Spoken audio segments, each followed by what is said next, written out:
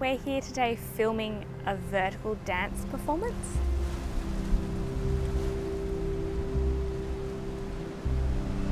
Vertical dance is an art form where a performer is in a harness and they're suspended in that harness. So there's this real wonderful weightless quality to play with.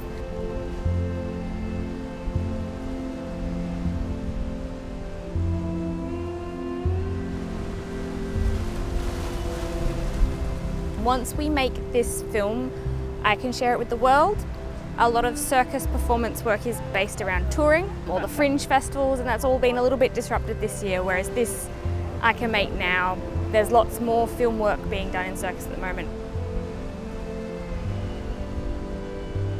It's unlike anything that we've ever shot. It takes a long time to set up and prepare and get the dancers ready to do this because we need rigging, we need safety, we need to make sure the cameras are good. So at the moment we're kind of currently like rushing the sun to try and get things still in the shade and get the light quite right.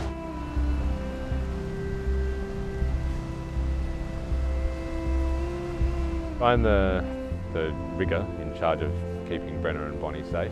It's a beautiful sunny day, which also means they're exposed to the wind and the sun, and hanging in a harness for a while can be a bit of an issue, so we're just going to make sure that they're having adequate time on the ground as well as time on the wall, because we've only got a short window to get all the filming done.